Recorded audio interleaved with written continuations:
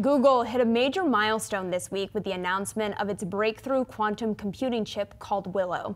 Google says Willow can solve a computing challenge in less than 5 minutes. Let's put that into context for you. That same challenge would take one of the world's fastest supercomputers 10 septillion years to complete, and that, by the way, is longer than the entire universe has even existed.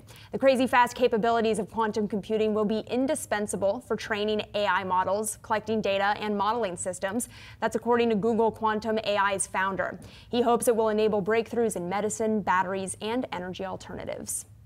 And Wall Street is starting to catch on. You've got shares of Alphabet surging more than 12% since Willow's announcement. And they're far from the only Mag 7 name that's interested in this new technology. Microsoft, Nvidia, and Amazon have all made headlines recently with their investments in quantum computing. All that attention has been huge for quantum stocks.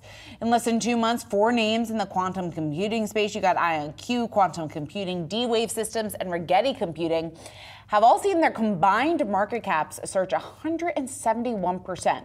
Now, for context, the combined market cap of the Mag 7 names grew just 14% during that same time period. Though more broadly, quantum stocks, they've been under a bit of pressure. Currently, none of them operate at a profit. Both D-Wave and Rigetti have faced stock delisting multiple times due to low share performance, and the runway for mainstream adoption of quantum is a long one. Still, according to a recent study at McKinsey, 72% of experts in the quantum computing space still expect to see a reliable quantum computer by 2035.